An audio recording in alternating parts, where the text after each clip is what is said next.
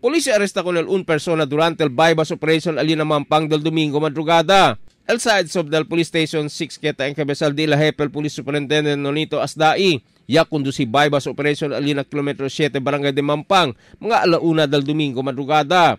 Ya resulta con el arresto de este si Roderick Suiban, Ilabuan, 37 años residente de Mampang. Ya kumpiska con el 3 paquete de sospechoso shabu, incluido el bypass item, 3 aluminum foil, 2 disposable lighter y el 100 pesos marcados que usa para comprar con el droga prohibido. El desconocido compañero del sospechoso puede escapar, después sila puede gole con la presencia del pulis. Ya tiene palagasan entre mga sospechoso y mga operatiba. Ya mantirahan pa akin na iskuro lugar. Hasta tumbal di ila Honda Way motorsiklo.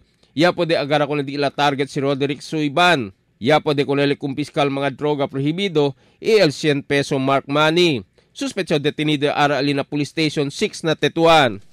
Emil Tuban, Dateline Zamboanga.